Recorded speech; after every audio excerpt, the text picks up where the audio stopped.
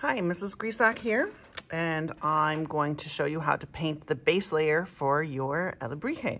Here's my little kitty that I'm going to use. Now, she's already painted all white. Yours are obviously not going to be starting in this way, and I don't want you to paint one solid color everywhere and then paint another color over top of it, because you have to wait till it dries to paint the next color then. But I am going to show you how I want her to be 2 or 3 colors on her base layer. So I'm going to show you how I'm going to add the pink and the purple parts of her body, and how to properly use the paint and properly make your palette. So when you are getting ready to paint the base colors of your Alebrije, so that you can see this little fox, his base color is white on his tummy and chin and on his paws, and then black everywhere else. He does have white also on the tip of his tail and the tip of his ears. So the base layer is the layer that goes underneath your designs. Now this one doesn't have a whole lot of super detailed designs. We're going to talk about that in a different video, but this is just the base layer. So when you're over at the counter, you're obviously not going to have cups of paint at your table. That's not going to be allowed, but I wanted to film this video for you so that you could see. When you're over at the counter, I have these wide popsicle sticks inside the paints to get your paint on your palette. Make sure that you're not pouring a ton of paint. You don't need that much, you guys. You really, really don't need that much paint. So when you're getting your paint, you're just going to hold your plate over top. I'm going to scooch this a little closer so you can see. Hold your plate over top of the edge, and you're going to dab some paint on there. You might want to get 2 dabs of paint, and that's about it. That's really all you need. Now, if you end up using all of that and you need more, it's okay to go get more. It's not okay to take too much. I do not want a ton of my paint going down the drains because you guys take too much paint. It's wasteful, and this paint is too expensive for that. So we're just going to put your 2 colors, or if some of you might only want 1 color for your entire base, and that's fine. Maybe you get 3 of those as your palette, but that's basically how much you're going to need right there. Okay. I took each popsicle stick, I held the plate over the top, and I tapped it twice. So I did 1, 2. Okay. Now, it might be a good idea for you to take a pencil and kind of plan out where you want your base color to be. I was thinking I want the outside of her ears to be pink, and I kind of want her face to be pink. So I'm probably going to do like something like this. I think I want her eyes to be on the white.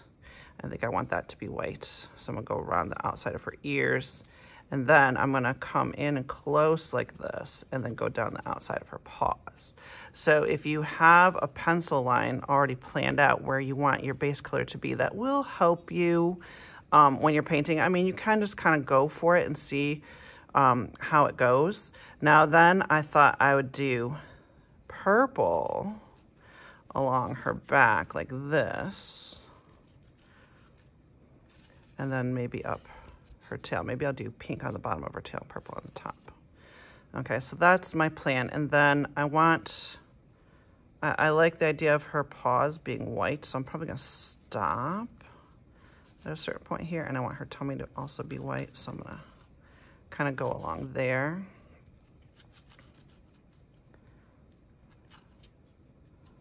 And then around her legs like that. Try to make that even. How far did I go? Right there.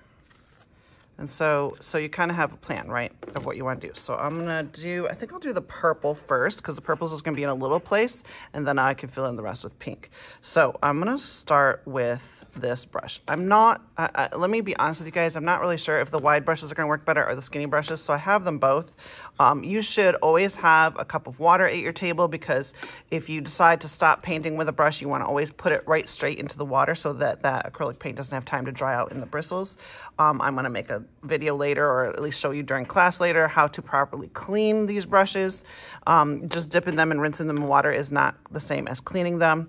You're definitely going to want some paper towels handy too, because if you get too much paint on your brush, you may want to dab off your paper towel on your paper towels. And you definitely need to have a washcloth handy that's wet with some hot water so that you can wipe up any messes that you make, because acrylic paint will ruin the desks. It does not come off. It has to be chipped off, and we don't need these desks to get in any worse shape than they already are. So the first thing I'm going to do is wet my brush, okay? You don't need it to be dripping wet like with watercolor paint, but a moist brush will definitely be easier to paint with.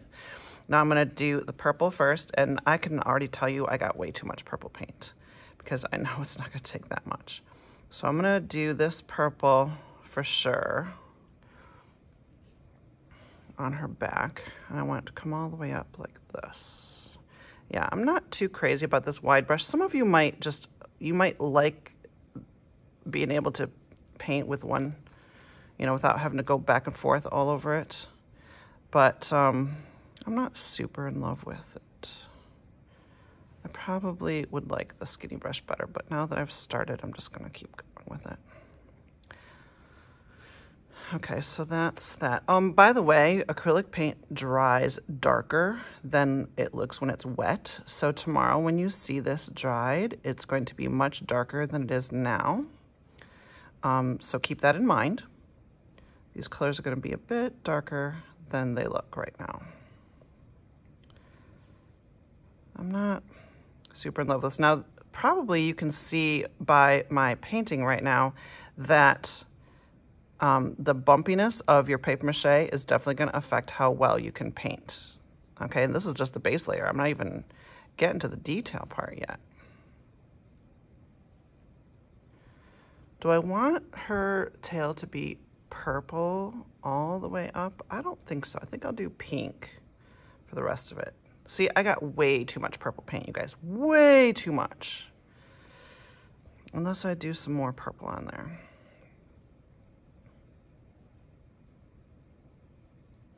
Maybe you guys can share the paint if you get too much. See if somebody near you also wants that same color. Yeah, that's it. So yeah, that was way too much purple paint. Okay, I'm gonna switch brushes. I'm gonna just leave that in there so it doesn't dry out. I'm gonna get some pink going here. Now I'm gonna have to be careful because wherever it touches the purple, it's gonna kind of wanna mix in, and I don't want it to mix in.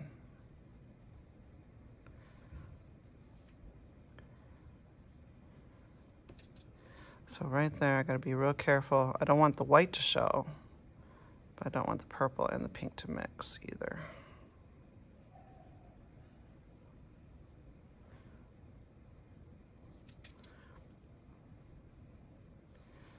But I'll have lots of opportunities to do some really cool patterns later on top of the pink and on top of the purple. And the white. Oh, see what's happening right there? It's kind of blending in. Ugh.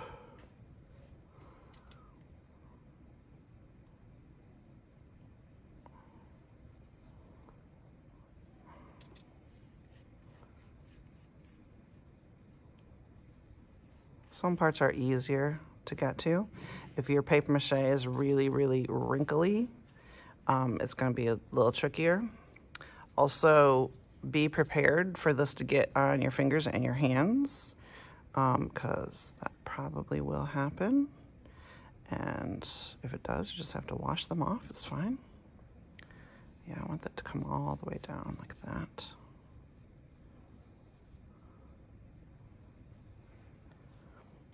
I want it to go over her leg. See, I could make her back legs purple instead of pink. That might look good. This is what I'm gonna do. I'm gonna make this part right here be pink. And then I think the whole back part I'm gonna make purple. It's okay to make decisions as you go. Like, that's part of your artist choice, right? Okay, now we gotta try and make this side even.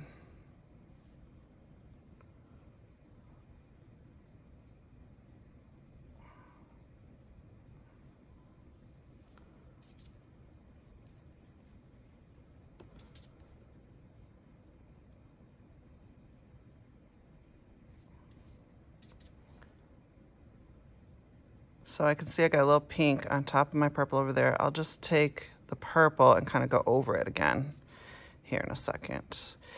Something that you might find is that your paint sometimes dries pretty quickly. And it might be dry enough that it won't cause you any issues. Some of the paint dries faster than others, but acrylic paint normally dries pretty quick. And that was nice that I had a pencil mark already there, so I can follow it.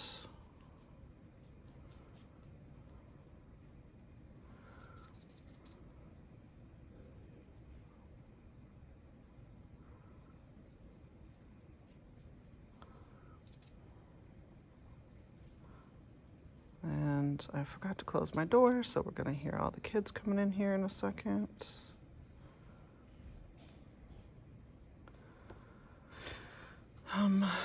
Was that it for pink? Look, I got way too much paint. So when you guys get your paint, you don't need two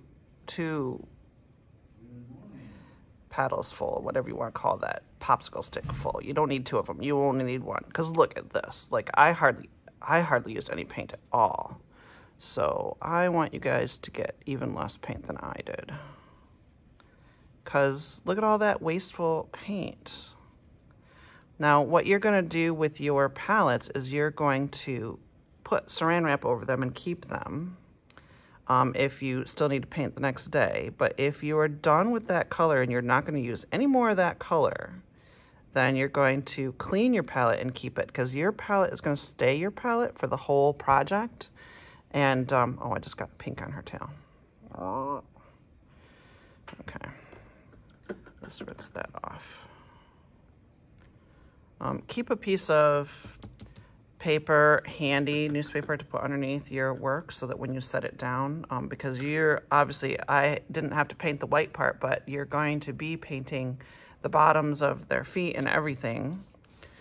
My white is already done, but you're going to need some place to set it so it doesn't get paint all over the table. So make sure you have something like a piece of paper like this, paper towel, whatever.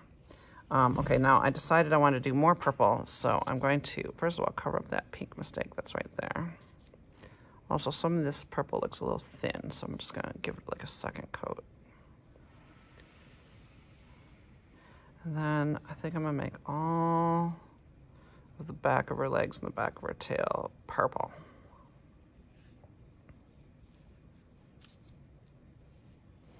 So I think that'll be prettier. Ooh, I just got, look at, did you see that? I got purple paint everywhere. You gotta be careful.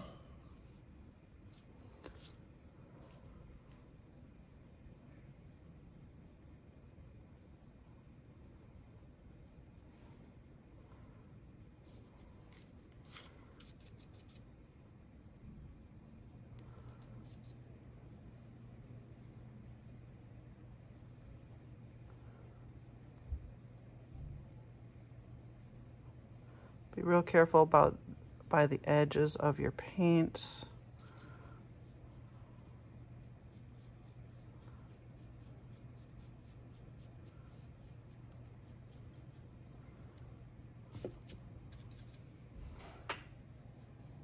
Get the back of her tail. How high should I go up? I think I'll go up to that spot where I started that purple before.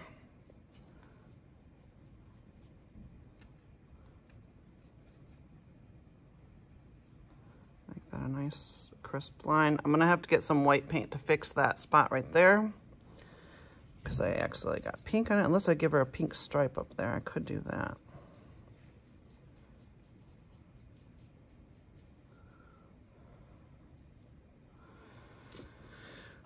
Oh, let's let's see, yep, that's just about it. So hopefully you can see by that how the process works, and you can have some fun designing your creatures and trying not to waste too much paint, so that you can have a cute animal when you're done. So that's how she looks so far. I don't know. I might still change a little bit of her face. I haven't decided yet if I like that. It makes her look kind of more angry. So we'll see. I want her to look cute, not angry. All right, have fun painting, you guys.